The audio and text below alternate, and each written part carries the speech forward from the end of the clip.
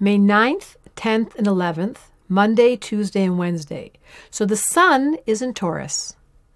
Taurus is the quality of absolute acceptance. They live with insecurity. They feel scared because they're so calm. They get a little worried. It's kind of funny. It's okay to be calm and quiet and gentle and not be pressured to be something more.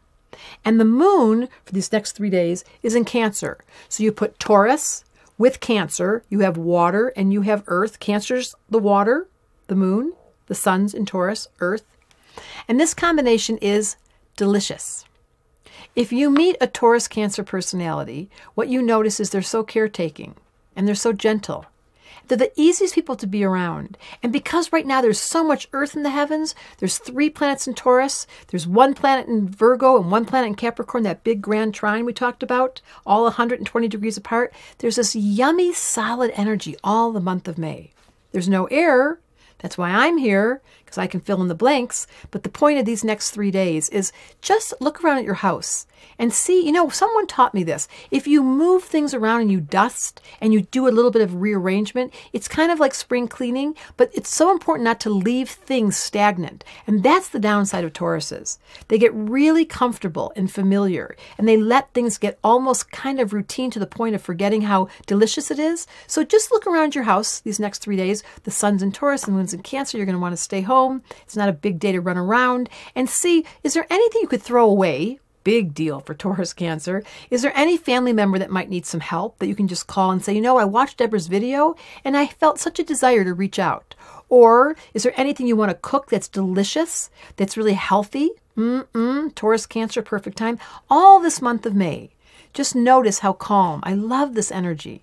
It makes me feel like life is all well. And even when life is really awkward and not the happiest for some of us, if we come back to basics, like our family, our friends, our hearts, and just being ourselves, it gets all better just because there's truly love and kindness. That's really all we're here for. And that is so Taurus Cancer. The nurses, the mom energy, the best sister you could ever have, the best grandma.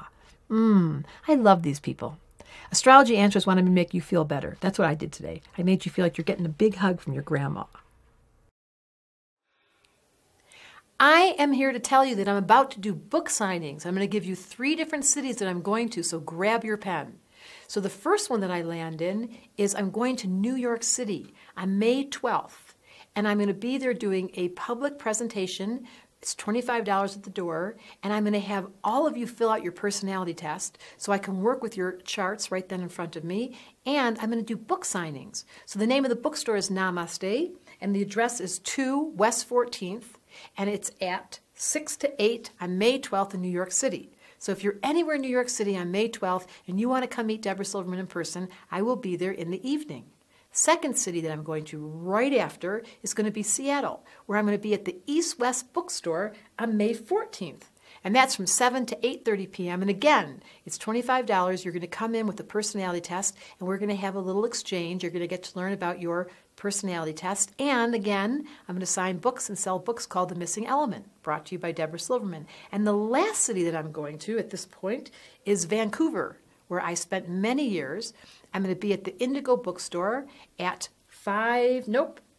I'm going to be at the Indigo Bookstore at 810 Granville Street, that's the address, between 11 and 2 on May 18th. So first comes New York City, May 12th, then comes Seattle, May 14th, and then comes Vancouver, May 18th. And if you're interested, you can write to silvermansupport@gmail.com, and we'll give you information about all of this in detail. However, all you got to do is just make an appearance. I'm going to sign a book for you, and we're going to meet each other. How exciting is that? That I get to play my game called I Wrote a Book, and you get to play, really? I'm so interested.